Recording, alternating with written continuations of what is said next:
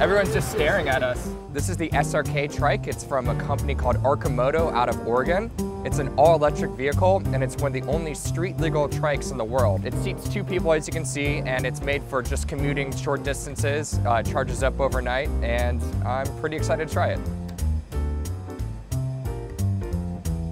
All the controls are on your hands, except for the foot brake. All right, it's on. Oop, nothing. So you got forward, neutral. Oh, that's why, okay. I really like this thing. At first, when I got in there, I thought it was gonna be like a golf cart and just go really pokey and slow. But once you hit that throttle, it hauls, and I was able to get it up to about 30 miles an hour in this parking lot. And then if I took it on the highway, it goes up to 80, which is pretty cool. The thing starts shipping at the end of 2016. It's gonna cost under $12,000, which I think is good for a lot of people for just their short commutes to work. You take it to work in the morning, come home at night, charge it up, and you're ready to go. I think that's really cool and a hint at the future of transportation.